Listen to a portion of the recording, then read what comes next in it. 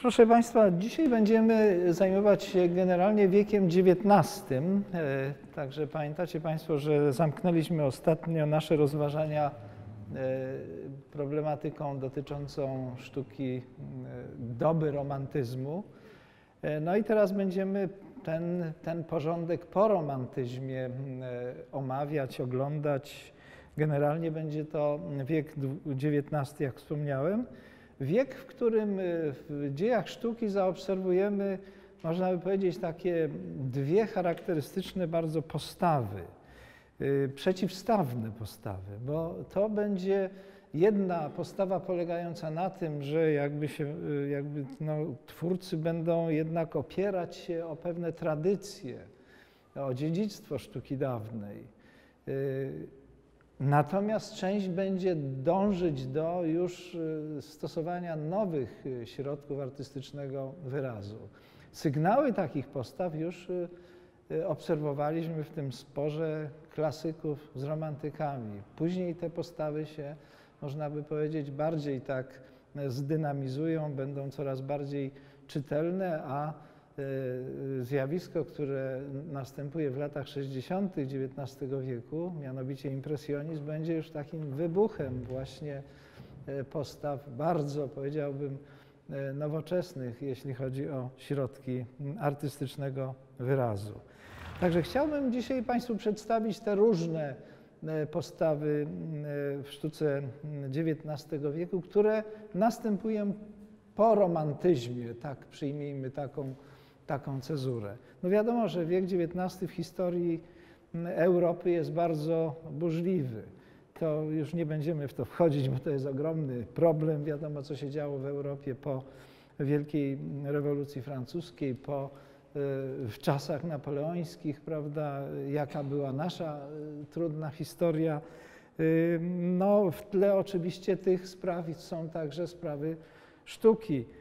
Natomiast my zajmiemy się takimi najbardziej znaczącymi zjawiskami, głównie w malarstwie europejskim i na malarstwo dzisiaj będę zwracał uwagę. I tak chronologicznie chciałbym Państwu przedstawić te XIX-wieczne zjawiska w sztuce europejskiej, koncentrując się głównie na malarstwie. Zacząłbym od zjawiska, które nazywa się czasami tak potocznie nazarenizmem, albo fachowo mówiąc malarstwem grupy Nazareńczyków. Dlaczego chcę na to zwrócić uwagę? Bo czasami, proszę Państwa, gdzieś można spotkać w takim obiegowym jakimś języku związanym ze sztuką, że coś jest nazareńskie, albo że coś pachnie nazarenizmem, a niektórzy krytycy nawet tak pejoratywnie mówią, że zalatuje nazarenizmem. Co to znaczy? Właśnie może to byśmy sobie wyjaśnili. Otóż, jak tutaj Państwo widzicie, na początku wieku XIX powstaje taka grupa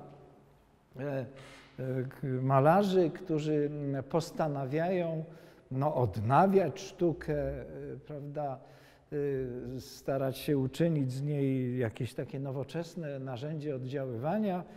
No i postanawiają uprawiać sztukę o tematyce religijnej generalnie, odwołując się do wielkiej sztuki włoskiej Rafaela, Michała Anioła, ale także i do innych mistrzów XV i XVI wieku, na przykład do Albrechta Dürera.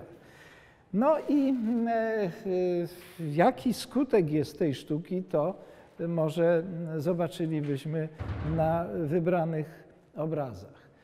Jeden z takich właśnie artystów, Johann Friedrich Overbeck, maluje taki słynny obraz Triumf religii nad sztuką.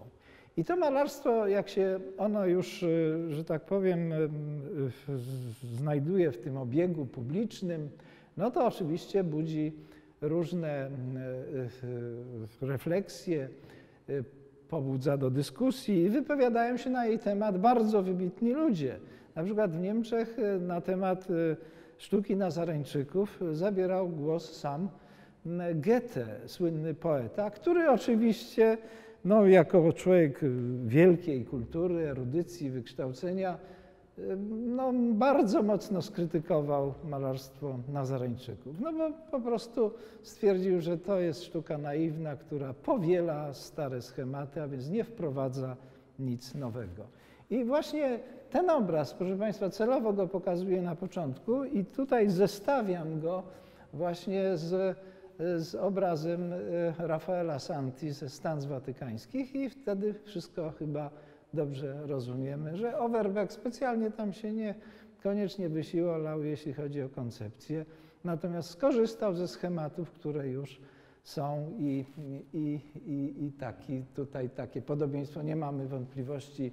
To są przykład jednego z fresków ze Stanów Watykańskich tu po tej stronie. Widzicie Państwo, to jest akurat dysputa nad Najświętszym Sakramentem, prawda? Tam jest cały cykl, tam jest szkoła ateńska, ta słynna, gdzie mamy Arystotelesa i Platona, no i wiele innych fresków. Także Nazareńczycy właśnie tego typu malarstwo będą uprawiać. No i jeszcze jeden przykład, bo my nie będziemy specjalnie tam epatować sztuki nazarenizmu, na przykład Cornelius jeszcze raz i sąd ostateczny, prawda? No i zobaczcie Państwo, czy coś nam to nie przypomina, prawda? Jak patrzymy na Sykstynę i na Michała Anioła, to widzimy od razu, że te schematy są powtórzone, tło i tak dalej, niektóre gesty, niektóre w ogóle kompozycje figuralne są przeniesione.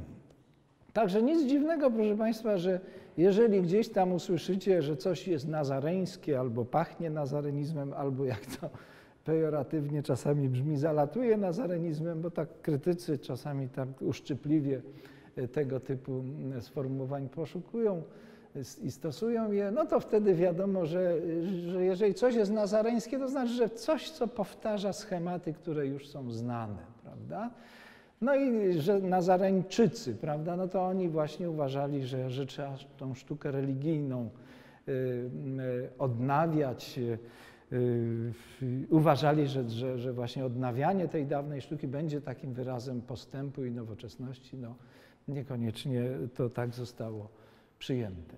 Także tu obserwujemy, proszę Państwa, też w XIX wieku właśnie takie zjawisko, że artyści zaczynają się organizować w grupy, bo to była taka grupa Nazareńczyków utworzona w Wiedniu przez Overbecka. Natomiast kolejna też grupa artystów, malarze, którzy nazywają się bractwem prerafaelitów albo prerafaelitami, prawda? I to jest trochę później, ale też ważne XIX-wieczne takie stowarzyszenie malarzy głównie. To jest też niezwykłe zjawisko, bo tak jak Nazareńczycy, no to już byli trochę tacy doświadczeni artyści, natomiast bractwo prerafaelitów powstaje w przestrzeni Akademii Malarstwa w Londynie i tworzą ją studenci, bardzo młodzi ludzie, 20-parolatkowie, prawda? I oni zakładają, podobnie trochę jak Nazareńczycy, że oni też będą tworzyć awangardę i będą tworzyć sztukę nowoczesną. Jak Państwo widzicie, z nazwy już wynika, że oni znowu będą sięgać do Rafaela, ale prerafaelici, a więc oni będą sięgać do tej sztuki przed Rafaelem, prawda? Bo Rafael to jednak to jest taka sztuka, która jest, no, można by powiedzieć, genialną syntezą, że mówi się o Rafaelu, że on w sposób absolutnie doskonały potrafił wykorzystać na przykład kunszt Leonarda da Vinci, Michała Anioła, prawda? I on tworzył taką genialną syntezę.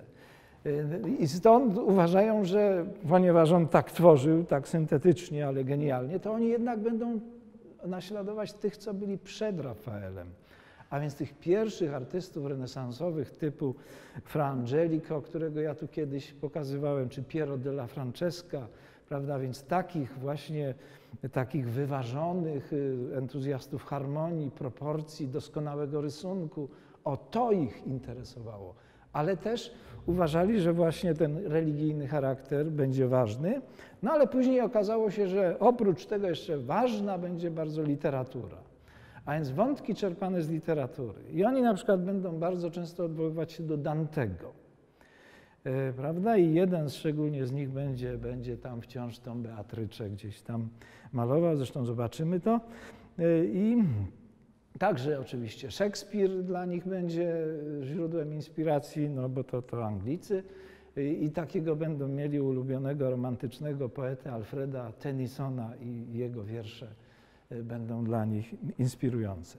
Poza tym oni chcieli też, proszę Państwa, prerafaelici doprowadzić do tego, żeby nastąpiła zmiana postawy artystycznej, żeby artysta kojarzył się pozytywnie jako człowiek, prawda? Więc oni uważali, że artysta powinien zarzucić taki cygański tryb życia, nie powinien pić alkoholu, prawda? Nie powinien palić, ani używek różnych tam zażywać, ostrożnie z kobietami, powinien być pobożny na przykład.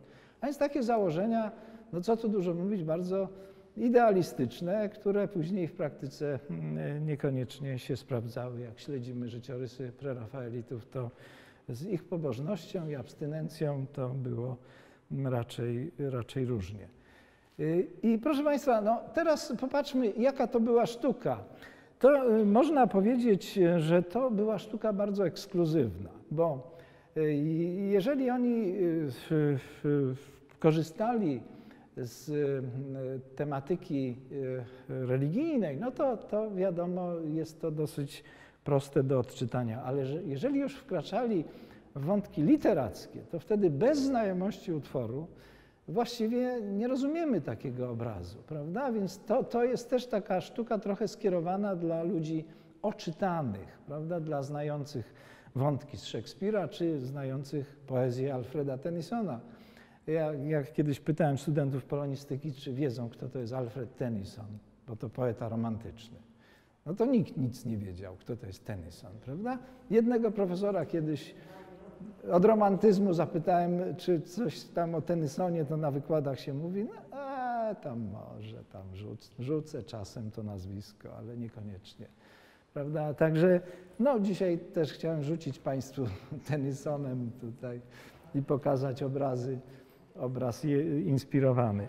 Także to jest malarstwo o dużym ładunku takiej literackości, ale jednocześnie, proszę Państwa, prerafaelici zaczynają wkraczać w takie obszary wtedy w Anglii bardzo już takie żywe, mianowicie może nie tak wprost, ale zaczynają dostrzegać sztukę użytkową, ważność sztuki użytkowej. Na przykład ich obrazy są takie bardzo dekoracyjne. W tle tych obrazów obserwujemy taką dbałość na przykład o szczegół i ściany, na przykład wnętrz, albo gdzieś tam jakieś przedmioty będą bardzo drobiazgowo odtwarzane, no właśnie tak jak to robili też ci artyści przed Rafaelem, ale to będzie jakby tak nasycone już taką dbałością o przedmiot. To się, proszę Państwa, wiąże ze zjawiskiem w Anglii bardzo charakterystycznym wtedy, zjawiskiem, które w Polsce w okresie młodej Polski było określone mianem raskinizmu, czyli jakby popularyzowanie poglądów Johna Ruskina, który był prekursorem sztuki użytkowej i uważał, że trzeba wprowadzać produkt, który wywodzi się z przemysłu, do obiegu, ale produkt, który będzie zaprojektowany przez artystę, prawda? Także tu ten krąg prerafaelitów to już są ci, którzy zaczynają się interesować sztuką użytkową. Także w tle tu zwrócę Państwu uwagę, w tle niektórych obrazów na już takie zainteresowanie dekoracyjnością, ornamentyką, o tego typu sprawami. Także zróbmy sobie taki przegląd malarstwa prerafaelitów. No tu mamy na przykład jednego z takich czołowych tych artystów, nazywa się Dante Gabriel Rossetti. To był z pochodzenia Włoch, dziecko politycznych emigrantów. włoskich. No i on jest takim liderem prerafaelitów. Znany obraz Zwiastowanie, który przypomina trochę właśnie włoskie zwiastowania doby wczesnego renesansu. Charakterystyczny typ kobiety właśnie, no, tu pretekstem jest wyobrażenie Matki Boskiej, a to będzie stała taka muza prerafaelitów, nazywała się Elizabeth Siddal. Ona będzie się wciąż powtarzać w obrazach Rossettiego, rudowłosa, taka efemeryczna dama. O, właśnie to mniej więcej też jest, to akurat jest bardzo podobna do niej żona niejakiego Williama Morrisa, też związanego ze środowiskiem uprawiającym sztukę użytkową, ale może jeszcze o ten Rossetti. To jest chyba najbardziej znany obraz Rossettiego, no, głównie tematyka kobieca. Natomiast ten obraz Rossetti opatrzył jeszcze cytatem. Na odwrocie obrazu jest słynny fragment z Pieśni nad pieśniami. Ten właśnie fragment taki, no, powiedziałbym, hołubiący kobietę jako kobietę, prawda, wdzięk, urodę, zmysłowość i tak dalej. Także właśnie to jest też takie zderzenie tego religijnego jakby aspektu też z takim nasyceniem trochę erotycznym, bo tego będzie sporo u Rossettiego. Zresztą oni, nawet na tym obrazie, proszę Państwa, widać pewne cytaty, bo ta twarz centralna, jakbyśmy sobie przypomnieli, czy może Państwo sami zajrzycie do sieci, na przykład Narodziny Wenus Botticellego. To ja kiedyś to pokazywałem. Ta Wenus na muszli, prawda, w akcie.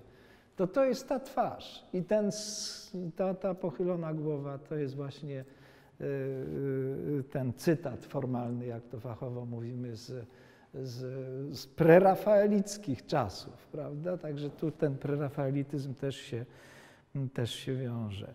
No, tu są te jego muzy, a szczególnie ta, prawda? To jest ta Elizabeth Siddal. Ona była muzą nie tylko Rossettiego, ale także innych prerafaelitów. Bardzo młodo zmarła, nadużywając narkotyków, prawda? Rossetti wtedy się załamał, bardzo przeżywał tę śmierć i ponieważ on pisał wiersze, to w hołdzie dla Elizabeth Siddal postanowił włożyć do trumny swoje wiersze. No i ją pochowano z tymi jego wierszami i po jakimś czasie, kiedy już on tam się pogodził z jej śmiercią, postanowił te wiersze odzyskać. No i ekshumowano i on odzyskał te wiersze. Także one są, powiedziałbym, takie nasycone eschatologicznie, te wiersze Rossettiego. No i proszę Państwa, jakbyśmy znowu popatrzyli teraz na inne przykłady prerafaelitów, malarstwa prerafaelitów, no to są właśnie te literackie różne odniesienia, z tym, że te obrazy są bardzo atrakcyjne, tak optycznie, bo one są warsztatowo znakomite, właśnie odwołujące się do tego mistrzostwa wczesnych malarzy renesansu, gdzie jest znakomita perspektywa. Na przykład tutaj świetnie widać perspektywę, gdzie jest drobiazgowość, intensywna kolorystyka. I to, na co też chciałbym Państwu zwrócić uwagę, proszę popatrzeć na tło, prawda, tą ścianę w głębi. To już jest taka mocna dekoracja, można by powiedzieć. To jest zwracanie uwagi na coś takiego może jak tapeta, jak sposób malowania, prawda, właśnie takiego już nastawionego na ornamentykę, ten obrus czy ubrania. Także oni bardzo pilnowali już tego typu kwestii, które tu widzimy. A sam obraz to jest dosyć skomplikowany, bo proszę Państwa, tytuł Izabela. I tu trzeba po prostu znać jedno z opowiadań Boccaccia. pod tym samym tytule, bo to opowiadanie mówi o romansie Izabeli i Lorenza, prawda? I oni sobie tu siedzą, ten Lorenzo i Izabela, i oni się symbolicznie dzielą się pomarańczą, prawda? I to ma symbolizować ich związek. Natomiast tam siedzi za stołem rodzina Izabeli, która nie akceptuje tego związku, prawda? I jeden z braci, jak tu Państwo widzicie na pierwszym planie, kopie psa, którego ona głaszcze, prawda? A przy okazji tam łupie orzechy, prawda? To jest cały czas ta sfera symboli tutaj, prawda? A więc jak ktoś zna opowiadanie Boccaccia pod tytułem Izabela, no to wtedy sobie już tą całą sprawę rozczyta. Tam są jeszcze bardzo takie dramatyczne symbole, ale to też trzeba znać, bo rodzina, nie akceptując tego związku, zabija tego Lorenza po prostu. A ta biedna Izabela idzie do grobu i głowę, że tak powiem, oddziela od reszty i tą głowę chce mieć ze sobą, ale nie tak dosłownie, tylko w donicy z bazylią. No i ta donica z bazylią tam jest w tle, ta bazylia rośnie. Zobaczcie Państwo, że ona tak rośnie na tym łuku, prawda? Ten łuk jest nad ich głowami. No więc tu to jest wszystko bardzo skomplikowane, ale to jak idziemy, jak to jest w Tate Gallery w Londynie, no to żeby na ten obraz tak się napatrzeć, no to trzeba mieć najlepiej tekst, prawda? I wtedy. I tu jednocześnie, proszę Państwa, już mamy sygnały takiego też XIX-wiecznego nurtu, jakim będzie symbolizm w malarstwie, prawda? Bo prerafaelici tak nasycają te obrazy treściami symbolicznymi, takimi ekskluzywnymi, prawda? Że to już bardzo, bardzo czytelnie to widać. Zresztą to samo, co w literaturze. Byli pozytywiści, którzy bardzo pisali realistycznie, wiadomo, jak pisał Prus, ale byli też symboliści i tam już niekoniecznie wprost wszystko było podane, prawda? Także tu mamy tego.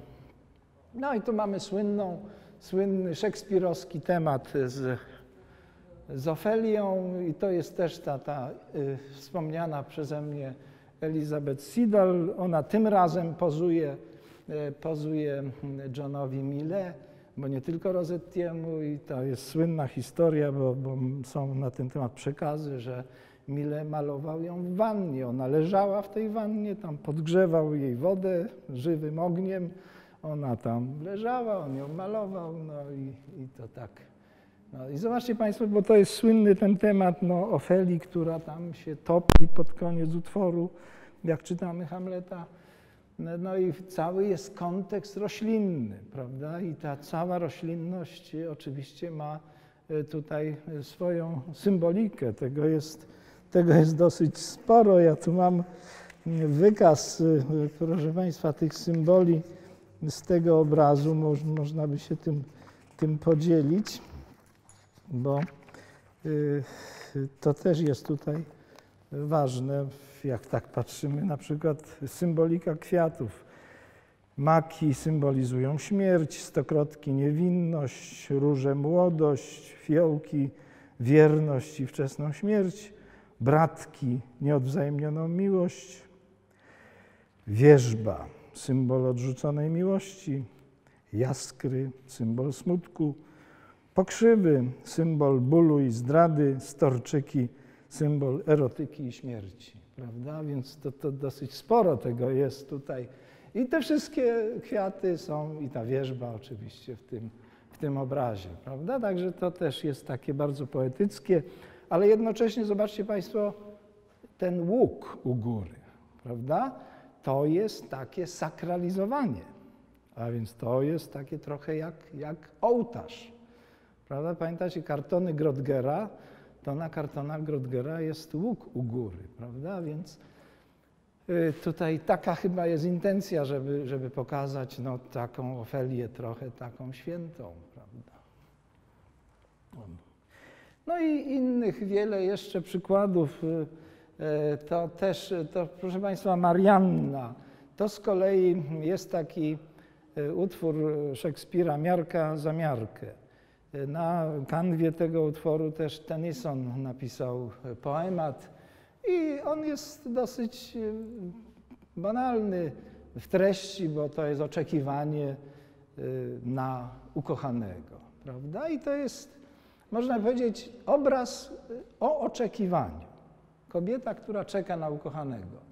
I tu jest cały obszar znowu symboliki, bo zobaczcie Państwo, że ona stoi w takim wykuszu jakby, prawda? I ona ma przed oczyma witraż, a na witrażu jest zwiastowanie. No wiadomo, co oznacza zwiastowanie. Oczekiwanie, prawda? No i tam wpadają liście, a więc czas ucieka, prawda? A jego znowu nie ma. Tam w tle widzimy ołtarzyk, także dziewczyna się modli. Ale jednocześnie proszę zwrócić uwagę, jak ona stoi. Prawda? No tak już stoi, czekam, prawda? Ale jest coś zmysłowego w takiej pozie, prawda? Coś takiego, jakiś sygnał nam artysta daje o jakimś obszarze zmysłowości. Ale zobaczcie Państwo, że też artysta mruga do nas okiem, prawda? Bo co my tu mamy? Myszę mamy, zwykłą myszę, także to wszystko jest bardzo wzniosłe. Ona czeka tam, tu zwiastowanie, a tu myszy buszują, prawda? Chciałoby się powiedzieć i przywołać słynne przysłowie. No, także to są literackie te akcenty. Tu jeszcze jest taka też bardzo poetycki temat, ale to tak jest, chodzi bardziej o takie artystyczne odosobnienie, bo to jest znowu dziewczyna czeka na ukochanego i tka.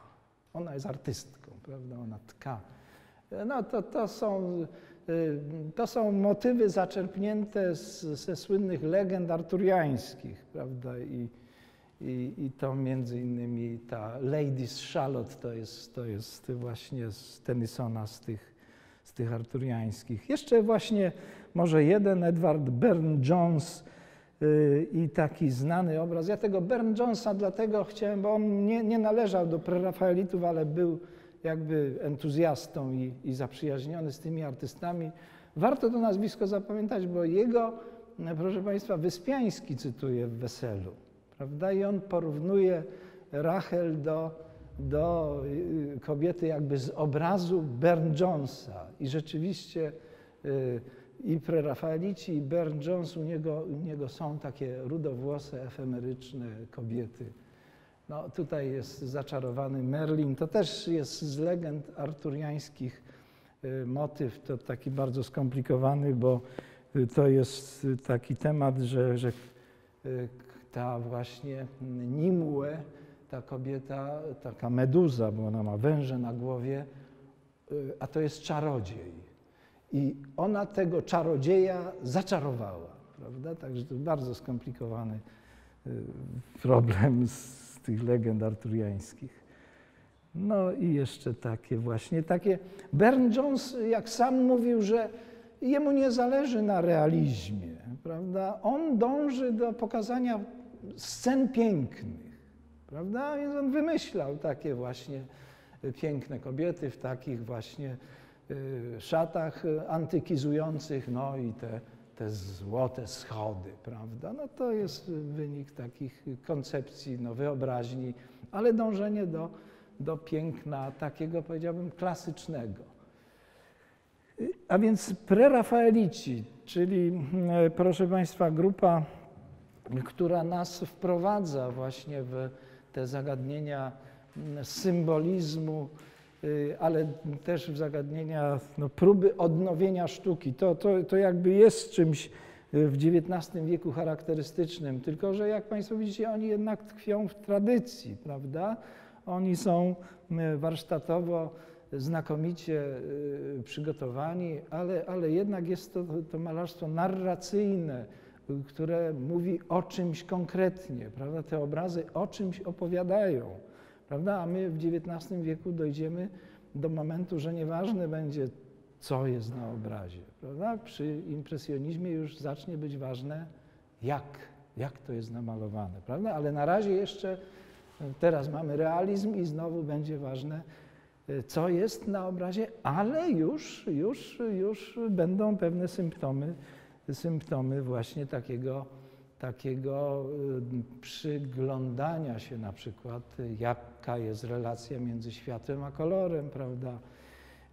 I czy ważna jest taka narracyjność, prawda? Bo realiści to generalnie podejmują właśnie sprawy związane no, z tym, co widać, prawda?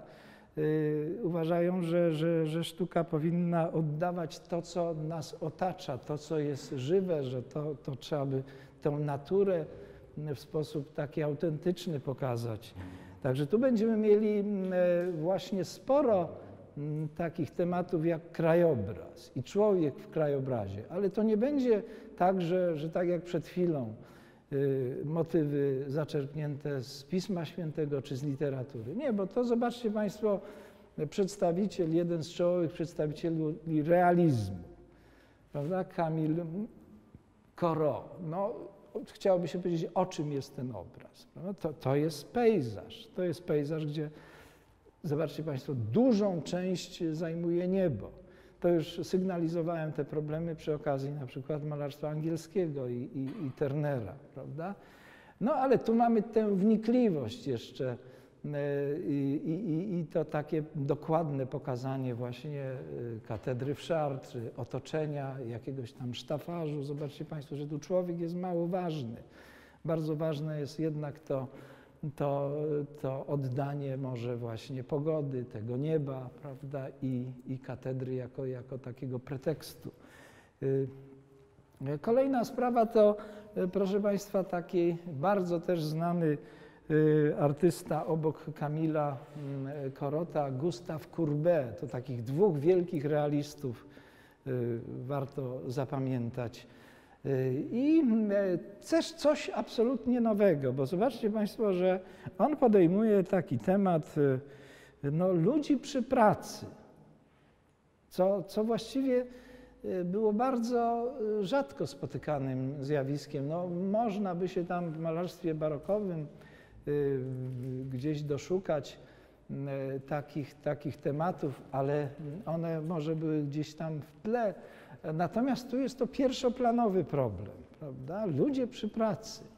Obraz ten, zobaczcie Państwo, 1849 rok, no to wiadomo, to są czasy tam wiosny ludów, przemian rozmaitych społecznych i ten obraz zaczyna już budzić rozmaite emocje natury społeczno-politycznej. Na przykład był taki słynny Proudhon, socjalista utopijny, prawda, który ten obraz uważał za właśnie takie narodziny jakichś takich postaw socjalistycznych, prawda. Oto człowiek przy pracy, prawda.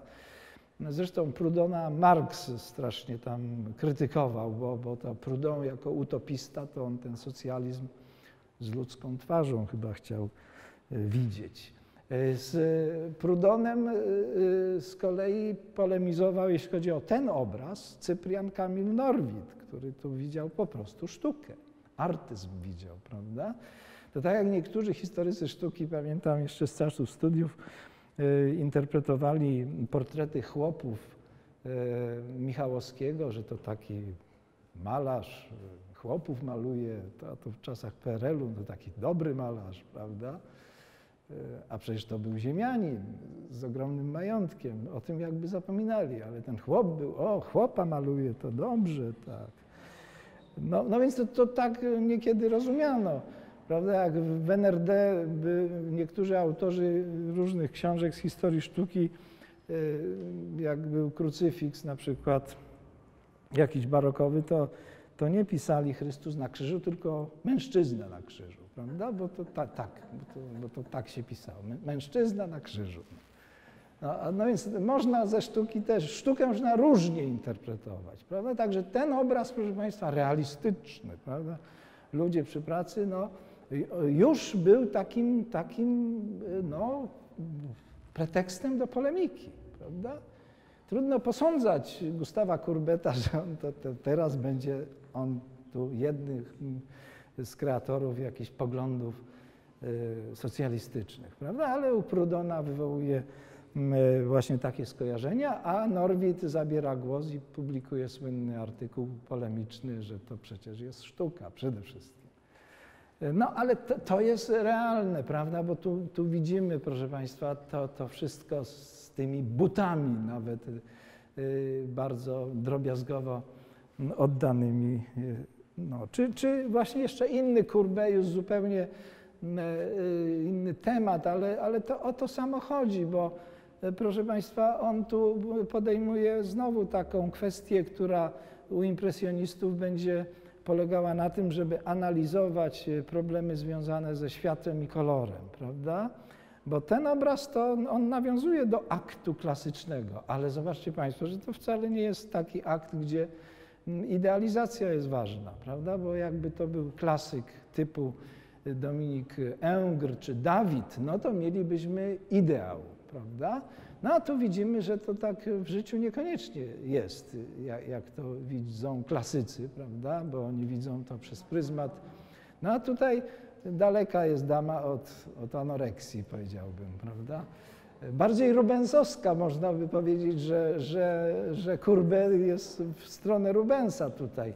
Ale zobaczcie Państwo, tu jest woda i tu jest trochę światła, tu jest otoczenie zieleni, także to też jest ten kontekst, prawda, że to wszystko zaczyna być ważne. Kolor, światło, no i to błyszczenie się, prawda? To błyszczenie się to też jest bardzo ważny element malarski.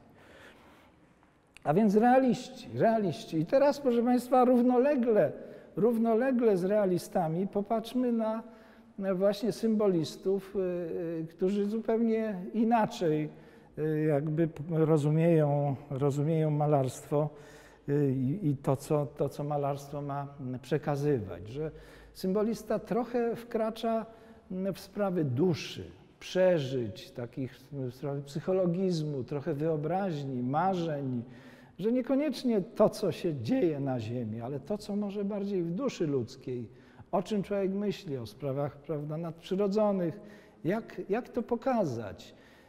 I to też jest tak w literaturze, jak Państwu wspomniałem, że obok tych pozytywistów jeszcze są symboliści. To tak w malarstwie są i realiści, i symboliści. I może te wielkie nazwiska, to właśnie takie najważniejsze, to słynny Szwajcar Arnold Böcklin, który znakomicie się odnajdywał, to znaczy jego sztuka cieszyła się wielkim powodzeniem, szczególnie w państwach niemieckich, wśród bogatego mieszczaństwa generalnie.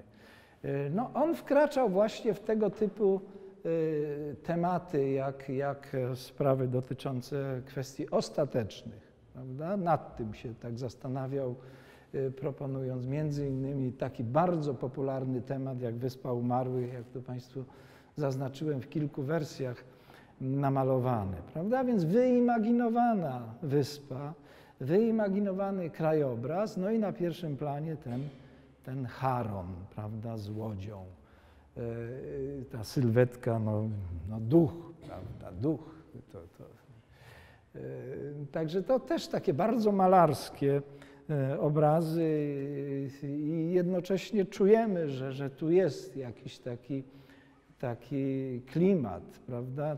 To jest malarstwo, które wzbudza u odbiorcy no, jakąś taką zadumę. To tak jak Friedrich malował te krajobrazy z cmentarzami, prawda? To tu u Böcklina coś jest. On jest na przykład bardzo malarski, bo Böcklina bardzo ceniono za kolor, prawda? I on też był uważany przez później tych malarzy z kręgu impresjonistów, za Witkiewicz go na przykład Stanisław ojciec cenił Böcklina za kolor, prawda? U Sienkiewicza na przykład w rodzinie Połanieckich spotykamy też wzmianki o Böcklinie, który jest świetnym kolorystą, prawda? Także wśród naszej elity intelektualnej też te böcklinowskie obrazy były bardzo znane. I tego typu, proszę Państwa, tematy u Böcklina, takie właśnie chimery, jakieś syreny wymyślone stwory niesamowite, one są tu bardzo istotne, bo wielu badaczy uważa, że Jacek Malczewski, o którym będziemy mówić na następnym spotkaniu, bo to jest polski symbolizm, no, że Malczewski mógł być pod wpływem właśnie malarstwa Arnolda Böcklina, bardzo popularnego także u nas. No. Także między innymi tego typu syreny becklinowskie, bardzo charakterystyczne dla niego. No i już takie obrazy, proszę Państwa, które jeszcze daleko jest do surrealizmu, ale zobaczcie Państwo, że już taki Francuz Odillon Redon, no to właśnie ma tego typu pomysły, prawda? Balon zamienia się w oko albo oko zamienia się w balon. No takie właśnie rzeczy rozpoznawalne, ale połączone ze sobą w taki sposób, że one są nierealne, surrealne, chciałoby się powiedzieć. Także symboliści już nas też tak wprowadzają w te zjawiska dopiero dwudziestowieczne, jakim będzie surrealizm, prawda? Bo to będzie okres międzywojnia, to też szerzej o tym później sobie powiemy, prawda? Także to są już, proszę Państwa, takie z symbolizmu działania malarskie, natomiast to jest też ten krąg cały czas.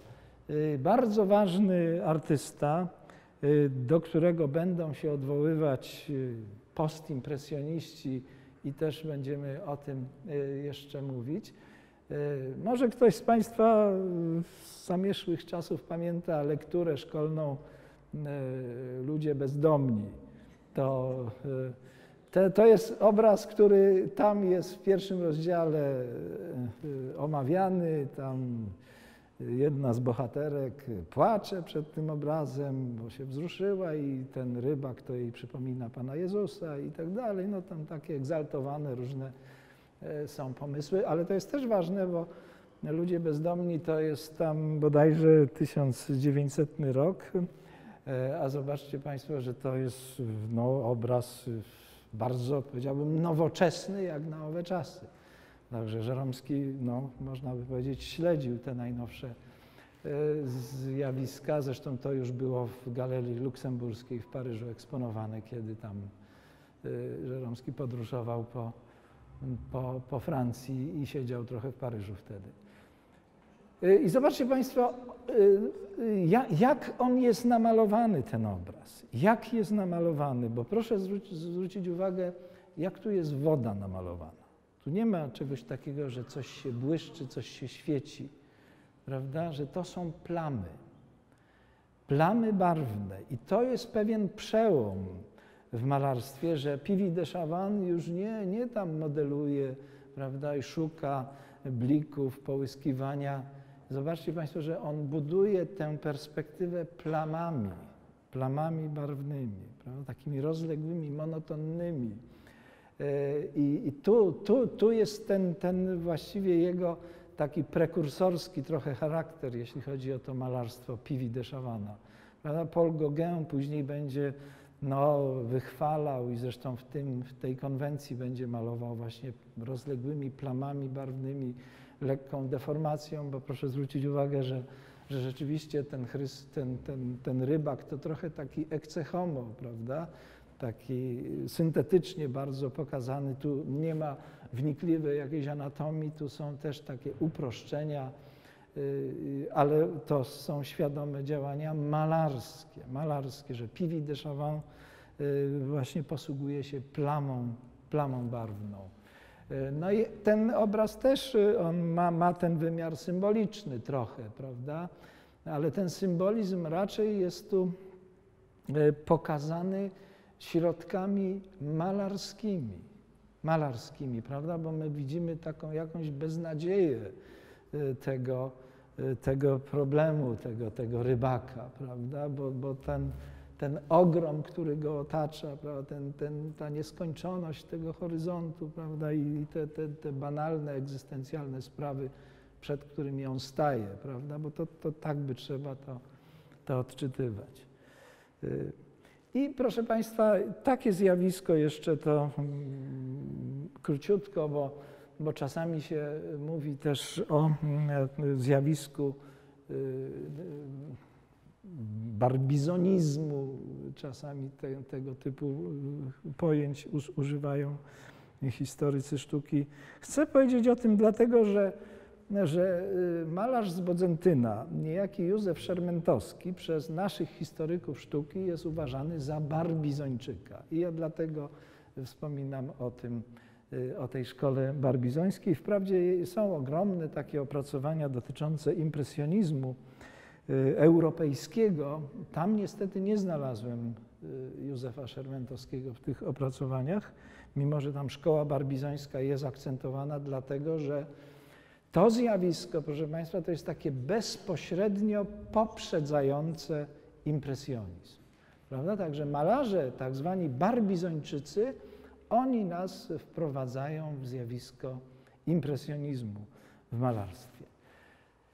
Nazwa pochodzi od niewielkiej wioski Barbizon pod Paryżem i to było miejsce po prostu, gdzie malarze jeździli w plener, bo to była grupa artystów, którzy uważali, że nie należy tworzyć w atelier, w studio, prawda? Że sztukę powinno się uprawiać bezpośrednio właśnie w plenerze, a więc trzeba wziąć sztalugi, prawda, przyrządy, farby, pędzle, usiąść, wybrać temat i bezpośrednio studiować właśnie naturę. Prawda? Tak jak już realiści próbowali, tylko czasami było tak, że jednak przeżywali gdzieś tam obrazy w plenerze, a kończyli je w pracowni. Natomiast tutaj chodziło o to, żeby bezpośrednio wyjść w plener. I tu był, proszę Państwa, ten spór, który już u realistów obserwujemy, spór polegający na tym, spór między akademikami, a tymi, którzy nie chcą w sposób akademicki tworzyć, prawda? Bo sposób akademicki tworzenia polega na właśnie studiach najpierw, prawda? Bo na przykład Jan Matejko czy powiedzmy Henryk Siemiradzki, akademicy tacy czołowi nasi znani, no to najpierw muszą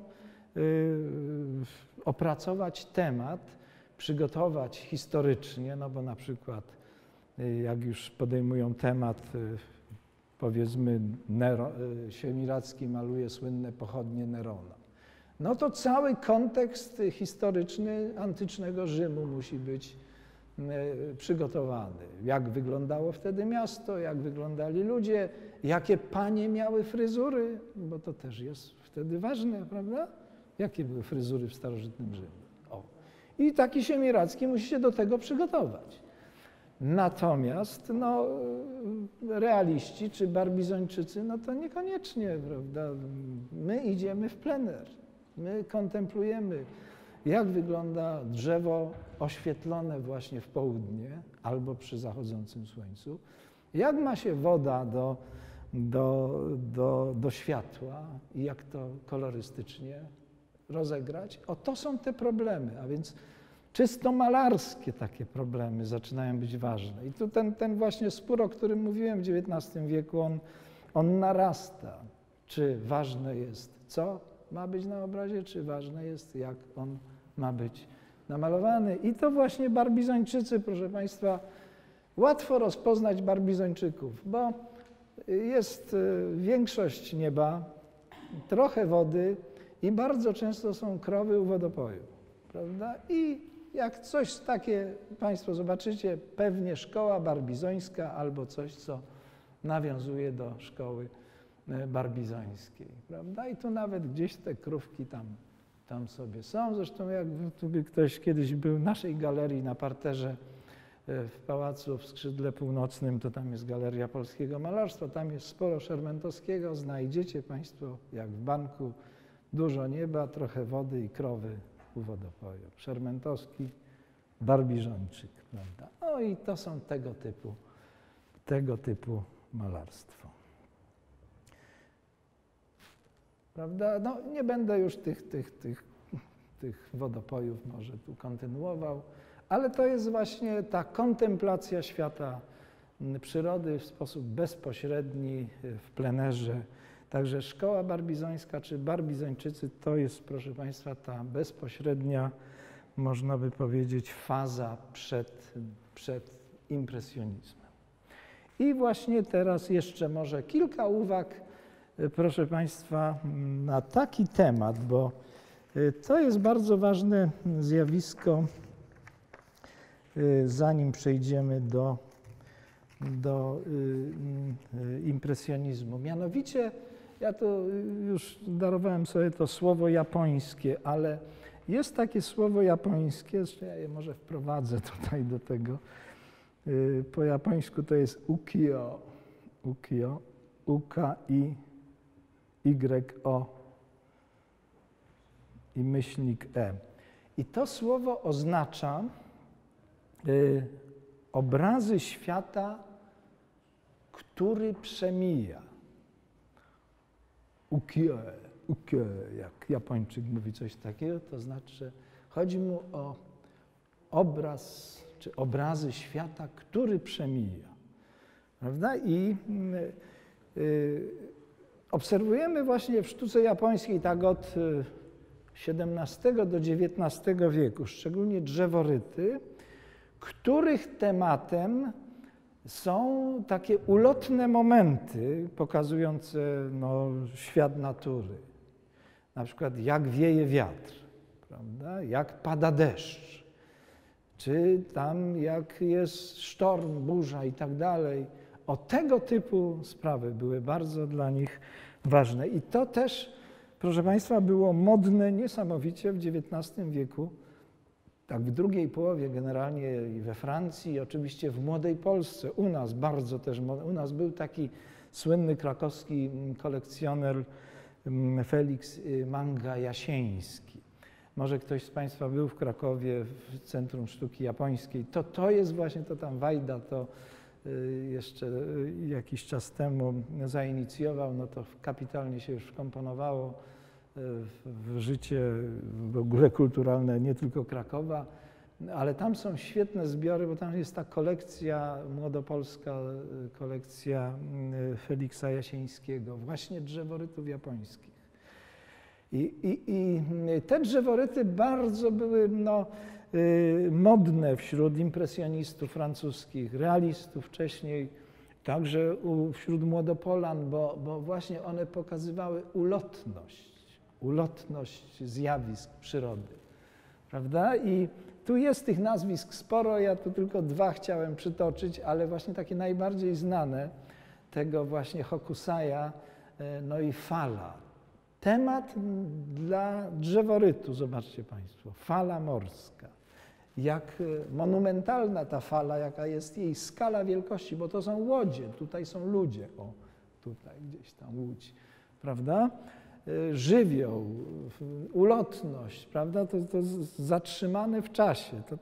Może to jest takie trochę disneyowskie, prawda? To czujemy, że to taka kreskówka, ale przecież to jest dosyć wczesna sztuka, bo 1832, prawda? Także to jest właśnie też to poszukiwanie ulotności i zatrzymywanie tej ulotności właśnie w takich drzeworytach. Hokusai. No jeszcze jedno nazwisko, Utagawa Hiroshige. No, ja tylko te dwa przykłady, bo tego można by tu sporo pokazać. Generalnie, proszę Państwa, chodzi o deszcz. O deszcz, prawda? To tak jak, to jest trochę, bo to są mniej więcej czasy Turnera, którego Państwu pokazywałem. Pamiętacie tego Turnera z tą burzą na taki statek miotany burzą morską, prawda? Tam ten statek ledwo jest widoczny, natomiast obraz jest niemalże zamazany. No więc to jest też taka próba zobaczenia deszczu, zobaczenia żywiołu, prawda?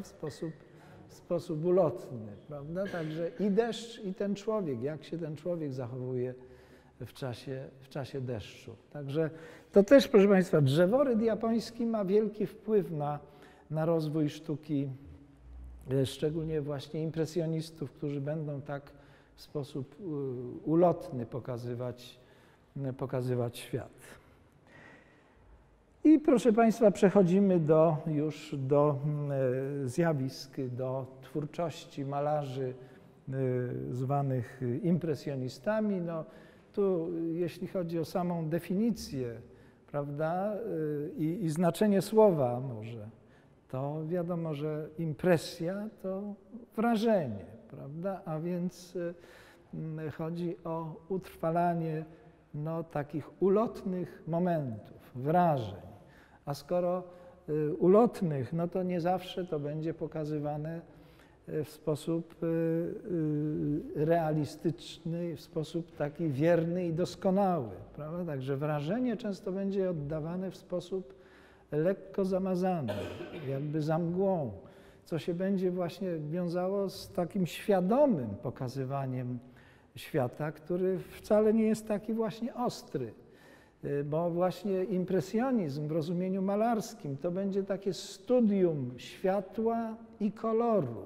Studium światła i koloru, bo to będą jakby najważniejsze kwestie dla malarzy. I proszę Państwa, tu zaczynamy już myśleć kategoriami, że na obrazie zaczyna być ważne, jak on jest namalowany, a temat będzie często pretekstem. Więc nic dziwnego, że to będzie sztuka, która będzie budziła bardzo duże emocje i będzie odrzucana przez tą szeroką tak zwaną publiczność, a niekiedy przez jurorów, bo publiczność cały czas była przyzwyczajona i do dzisiaj chyba jest przyzwyczajona do tego, że jak idziemy do muzeum, to najlepiej oglądać obraz, który coś przedstawia, prawda? Ma tytuł, przeczytamy tytuł, no popatrzymy, rzeczywiście zgadza się bitwa, król, Matka Boska, portret i już. A jak zobaczymy za chwilę takie przykłady, które no wtedy budziły emocje i były odrzucane i czasami tam atakowane przez publiczność fizycznie, no to właśnie chodziło wtedy o ten nowy problem. Jak to namalować, prawda? Także, proszę Państwa, i to są zjawiska, które chronologicznie tak rozpoczynają się tak na dobre.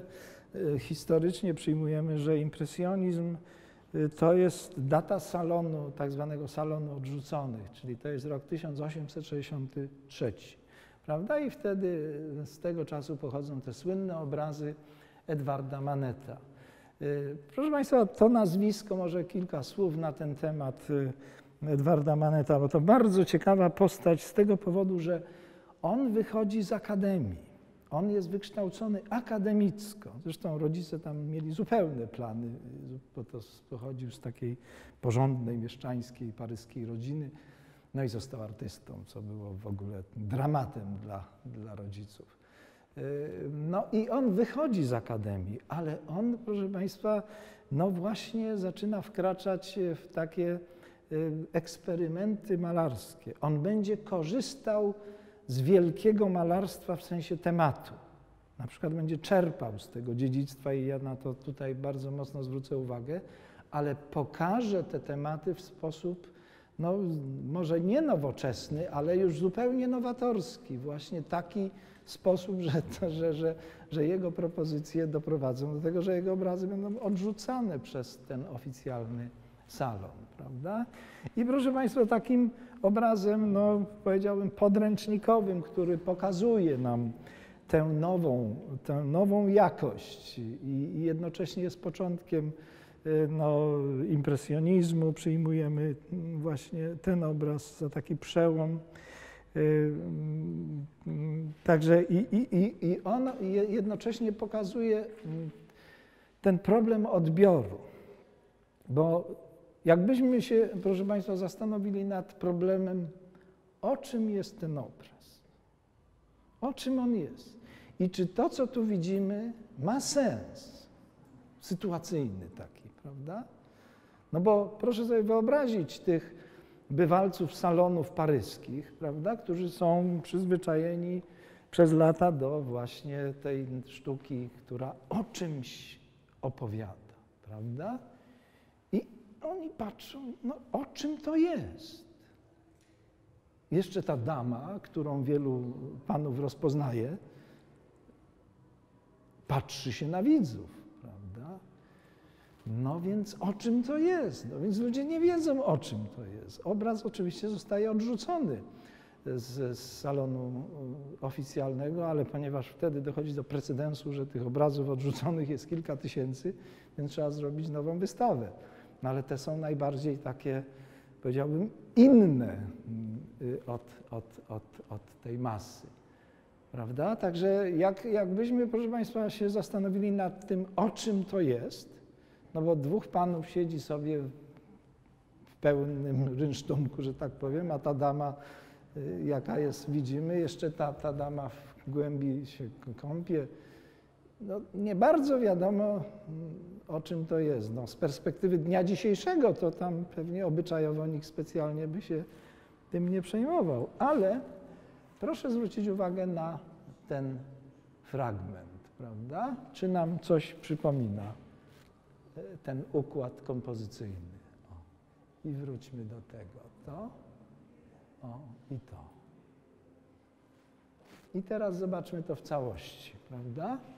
To mamy taką słynną grafikę, to jest Marcantonio Raimondi, to jest artysta włoski z kręgu Raffaella Santi, bo to jest przeszłość, jak widzicie Państwo, odległa, początek wieku XVI. Także Edward Manet zna dawną sztukę, prawda? Studiuje dawną sztukę, no jak to w akademii, prawda? I on wnikliwie przygląda się temu sądowi Parysa i zobaczcie Państwo, ten fragment go interesuje bardzo i widzimy, że ten schemat jest przeniesiony. Ale to nie jest tak, jak robili Nazareńczycy, prawda? Że Nazareńczyk przeniósł sąd ostateczny Michała Anioła, tam trochę pomodyfikował. Zobaczcie Państwo, że w sumie ta grafika Raimondiego w tym fragmenciku z narożnika jest pretekstem do właśnie takich nowych działań malarskich, bo na przykład cechą taką typową malarzy impresjonistów jest to, że oni nie stosują tak zwanego koloru lokalnego. I jak odbiorcy patrzyli na tę damę, na ten akt, no to nie mogli zrozumieć kolorystyki, no bo ona powinna mieć kolor ciała, prawda? A impresjoniści, no Edward Manet uważa i wielu innych też uważa w ten sposób, że nie ma czegoś takiego jak kolor lokalny, że kolor na przykład tej damy na pierwszym planie jest syntezą koloru ciała, barw otaczających i natężenia światła, prawda? I on studiuje to ciało, prawda, pod tym kątem, że jak jest modelka i siedzi w lesie rozebrana, to ona wcale nie jest w kolorze ciała, prawda? I czasami popatrzmy też na przykład na swoje ręce, jak jesteśmy gdzieś tam w plenerze, nad wodą, w pełnym słońcu, na plaży, w cieniu i tak dalej. Jak to jest z tym kolorem ciała, prawda? Bo idźmy dalej, proszę Państwa. Na przykład ten obraz. Przyjmujemy, że i to wszystkie ważne podręczniki w miejscach, gdzie czytamy o impresjonizmie, odwołują się do właśnie tego słynnego obrazu Tycjana. Kiedyś on był przypisywany Giorgione, teraz Tycjanowi, że Manet mógł właśnie z tego obrazu skorzystać, z tego tematu, bo też zapytajmy, o czym jest ten obraz. I na przykład treści sytuacyjne, czy mają sens? Bo zobaczcie Państwo, no, czy to jest tam jakiś taki logiczny wymiar tej sceny? Bo tam dwóch młodych ludzi coś tam grają, komponują może i mają przed sobą coś tak atrakcyjnego, że w ogóle ich to nie interesuje, prawda? Znalazłem taką interpretację, że oni tworzą może poemat o tym właśnie, prawda? I to jest może takie wytłumaczenie, ale to wcale nie należy uważać, że tak jest, prawda? W każdym razie jest to obraz, który w sensie jakichś takich przekazów, treści sytuacyjnych jest analogiczny ze śniadaniem na trawie, prawda? Bo my nie bardzo wiemy, o czym jest ten obraz, prawda? I on jest bardzo często przytaczany, że Edward Manet mógł tak myśleć, jak właśnie Tycjan, malując ten koncert wiejski, który jest taki sielski, prawda? Że to nie zawsze musi być sens i logika w sytuacji, którą tu obserwujemy. No i proszę Państwa, kolejny obraz Edwarda Maneta, który też wywołuje skandal, oburzenie, brak zrozumienia, ale obraz, który jak przyjrzymy się dokładnie, on przypomina nam słynne akty renesansowe. Prawda? Jak ktoś zna Wenus z Urbino Tycjana czy Giorgiona, tą śpiącą Wenus, to jest identyczny układ, prawda? Właśnie taki dokładnie na jakiejś takiej kanapie, łożu, prawda? Ta dama też się patrzy na widza i też, proszę Państwa, kolorystyka ciała jest tutaj, powiedziałbym, zupełnie inna niż akty dawne, prawda? Te akty tycjanowskie czy giorgionowskie, prawda? Tu ten problem ciała, koloru ciała będzie ważny, także brak koloru lokalnego. Ponadto to są też takie prowokacje kolorystyczne, bo ta dama tutaj służąca, ciemnoskóra, jeszcze ten bukiet kwiatów, no i jeszcze ten kot tutaj się czający, prawda, nad tą modelką, co zupełnie już wyprowadzało krytykę z równowagi. Tam panie parasolkami atakowały ten obraz, później go tam powieszono gdzieś wyżej, co by przetrwał. No dzisiaj jest chlubą Muzeum d'Orsay. Także jakbyśmy też porównali na przykład Wenus z Urbino Tycjana, to tam ta Wenus na pierwszym planie, ona też się patrzy na widza. Też ma ten charakterystyczny gest i na kanapie leży pies. A w tle tam jakieś służące się krzątają. Także Manet korzysta z tego wielkiego malarstwa, z tego dziedzictwa, ale to są, można powiedzieć, preteksty w sensie tematów, prawda? A malarsko to jest zupełnie wszystko inaczej, jak Państwo widzicie, rozegrane.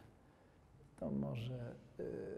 właśnie, jeśli chodzi o krytykę artystyczną, to trzeba pamiętać, że no, to było druzgocące wówczas dla tych malarzy, dla impresjonistów odbiór tej sztuki. Natomiast Emil Zola, którego tu widzicie Państwo na portrecie Maneta, to był wielki, jak wiadomo, pisarz, naturalista i jednocześnie krytyk, który akceptował, wiedział, że to już nie może być tak, jak było, prawda, bo nie można wiecznie na przykład komponować muzyki w stylu Bacha czy Mozarta, prawda, że w XIX wieku też następuje przełom w tym obszarze. I właśnie Zola już czuł, że to teraz tak pójdzie, prawda, że te problemy malarskie będą eksponowane. Zresztą on tutaj w swoim pokoju, zobaczcie, ma tą Olimpię słynną, no i co tu wisi? Drzeworyt japoński, prawda? Także to też jest takie zwrócenie uwagi przez Edwarda Maneta na właśnie Zolę. No. To jest jeszcze literacki temat zaczerpnięty w stronę Zoli, hołd, prawda? Ale ten obraz, proszę Państwa, też ma niezwykłe znaczenie dla na przykład historii ubioru, bo jak jest taka słynna książka wydana też po polsku François Bouchera, to tam jest ten obraz pokazany, bo rzadko się spotyka, żeby w malarstwie był przykład, co kobieta miała pod spodem, prawda? No bo są te piękne portrety, suknie, ale to jest ewenement, prawda? I tu dzięki temu można tam pewne szczegóły pewne szczegóły. No. A ta dama to była bardzo słynna dama paryska pod pseudonimem Cytrynka. Była znana, prawda? No i tego typu, proszę Państwa, już tematy impresjonistów, a więc bardzo dużo scen kawiarnianych, kadrowanych w sposób taki fotograficzny i jednocześnie te sceny, proszę Państwa, są bardzo wyszukane, bo proszę zwrócić uwagę, że tam jest lustro w tle, a więc tu są już dwa obrazy, można by powiedzieć. I no wiadomo, jak lustro, to problem światła, odbicia, no, pewnych przekłamań, perspektywy, prawda? Ci malarze sobie zadają ważne problemy malarskie.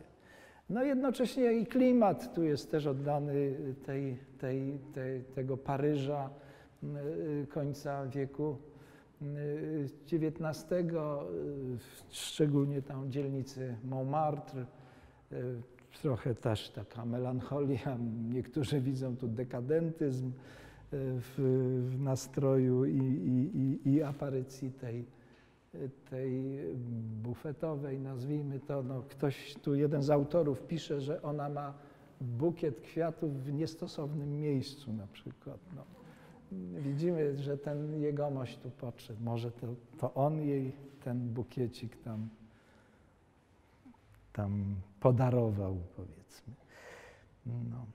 Natomiast, proszę Państwa, to nazwisko, to już dotykamy tak zwanej klasyki impresjonizmu, prawda? Bo Edward Manet wprowadza nas w to nowe rozumienie,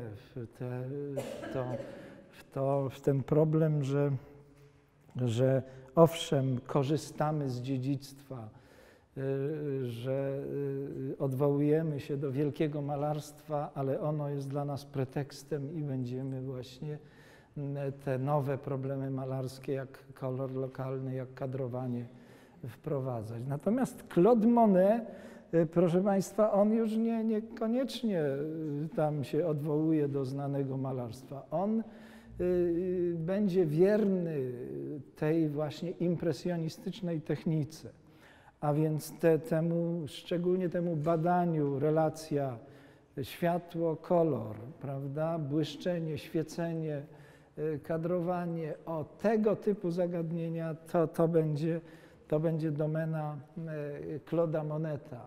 A więc ten słynny obraz, można by powiedzieć, jest takim klasycznym przykładem rozumienia impresji, prawda, wrażeniowego, oddawania właśnie świata. Także on całe życie będzie wierny temu problemowi. No i to też, tu, proszę Państwa, o czym jest ten obraz? Ten obraz jest o relacjach między światłem i kolorem, prawda? I cóż można, zobaczmy jak to dalej wyglądają te tematy Moneta, bo proszę Państwa, ta ulotność, o której mówiłem, będzie dla niego bardzo ważna. On maluje całą serię obrazów, ustawiając się na dworcu Saint-Lazare w Paryżu, prawda? Bo ulotność pary z parowozu, prawda? Złapanie, w cudzysłowie mówiąc, koloru pary, prawda? To jest zadanie dla Moneta. I stąd, zobaczcie Państwo też tak, jakbyśmy, czy to jest obraz na temat dworca? Tam naczelnik stacji był szczęśliwy, że teraz będzie malarz tu malował dworzec, prawda? Ale czy to jest obraz o dworcu Saint-Lazare, prawda? No właśnie. No i to specjalnie Państwu w zestawieniu pokazuje, że to jest ten sam temat. Prawda? On pojechał do Rouen, wynajął sobie pracownię, tam pokoik i ten sam kadr nawet, zobaczcie Państwo, różne pory dnia i cała ta galeria kolorów, prawda, odcieni, bo to wschód słońca, zachód, prawda, i tak dalej. Wiemy, jak wygląda stara gotycka katedra, prawda? jawi nam się spatynowana, czarna, szara, prawda? A on dostrzega tutaj tyle różnych możliwości. I poza tym, proszę Państwa, tę technikę tu widzimy, właśnie krótkich pociągnięć pędzla, takie właśnie plamkowanie, a więc to jest też odejście od tej akademickiej techniki, gdzie wiadomo, tam rozkładanie farby, modelunek i tak dalej. To wszystko jest odkładane już przez impresjonistów na bok i jest to nowa zupełnie technika malowania, gdzie ważna zaczyna być faktura, bo ta farba jak trochę tak odstaje, to ona też trochę świeci, prawda, pod różnym kątem. A więc cykle malarskie, Dworzec, Saint-Lazare, katedra w Rouen, stogi siana, topole, prawda, więc ten sam temat w różnych warunkach, przy różnym oświetleniu. No i później pod koniec życia cały cykl związany z jego posiadłością, taka miejscowość Giverny, i on tam maluje nenufary między innymi, ale to są duże formaty i proszę Państwa, zobaczcie, że te kwiaty już jakby są mało ważne tutaj. To zaczynają się właśnie już takie duże malarskie powierzchnie, bo to są wielkie obrazy, gdzie już dostrzegamy takie myślenie, powiedziałbym, wyłącznie, gdzie kolor zaczyna być ważny, wyłącznie ten kolor zaczyna być ważny, zestawiania, przejścia z koloru w kolor, prawda, niuanse. Także to są już takie, proszę Państwa, można by powiedzieć, takie badawcze trochę działania nad kolorem, bo proszę Państwa, tak jak z tej strony rozpoznajemy ten mostek, prawda? Ja specjalnie razem te zdjęcia pokazuję, ale tutaj to gdybyśmy nie podpisali i bez tego drugiego to pokazali, to można by mieć wątpliwości, czy to w ogóle jest obraz, który się odnosi do jakiegoś tam desygnatu z rzeczywistości, prawda? Czy to nie jest obraz abstrakcyjny? Bo już świadomie używam tego słowa obraz abstrakcyjny, bo proszę Państwa, była wielka wystawa obrazów Claude'a Moneta w Moskwie. To był bodajże rok 1895. I w Moskwie tę wystawę oglądał niejaki Wasylij Kandyński. A Kandyński, jak wiadomo, w 1910 roku popełnił obraz, który przechodzi do dziejów sztuki jako pierwsza abstrakcyjna kompozycja. I wielu badaczy kojarzy właśnie to myślenie Claude'a Moneta o malarstwie, że ten mostek to już jest tak mało ważny, że właściwie tu tylko te problemy kolorystyczne stają się dla niego czymś fascynującym, prawda? I faktura też, bo tu widać, że ta farba to tam jest tak gęsto nałożona i ta faktura tak kładziona dynamicznie, ona też działa, prawda? Zresztą Van Gogh będzie tak malował, że faktura będzie mu świecić też. To też będziemy o tym mówić. A więc wielu badaczy też uważa, że Claude Monet to tak nas już wprowadza w tego typu myślenie, że ważny jest kolor, ważna jest forma, a ta treść to już staje się tylko takim drobnym pretekstem i chyba Kandyński tak myślał, prawda? Ale o nim będziemy mówić też cytując jego poglądy, bo on na szczęście napisał coś na ten. I może na koniec, proszę Państwa, jeszcze tego Renoira króciutko, bo teraz właściwie to już kończymy, to może od Renoira byśmy zaczęli, bo tak chciałem jeszcze pokazać takie wybrane przykłady malarstwa czołowych tych impresjonistów, a więc Renoira, Degas, Sisleya, innych. No to jeszcze by trzeba tak z 10 minut, to już nie chciałbym przedłużać tego. No, także na następnym spotkaniu byśmy kontynuowali jeszcze zamknięcie impresjonizmu, a później Później jeszcze chciałem zwrócić uwagę